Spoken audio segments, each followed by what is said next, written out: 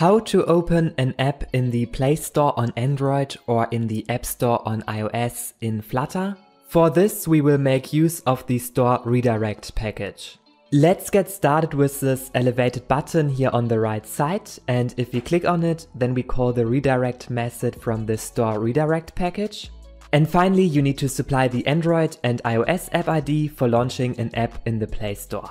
In my case, I go to Google and type Play Store and then the app name of the app that I want to open. After this, choose here the Play Google.com link. So in my case, I want to open here TikTok. However, you can also go to your own app, which you want to open. And then I go here to the URL, and here at the top, I basically copy this package name. After this, you can go back to your IDE, and here inside, you put then the package name inside.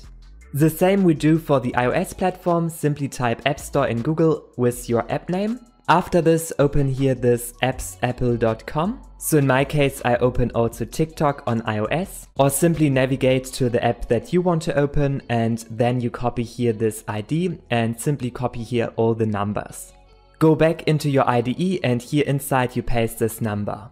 And with this, if I click on this button, he will open our app inside the Play Store on Android. And on iOS, it will open our app on the App Store. If you liked this video, make sure to subscribe to my YouTube channel.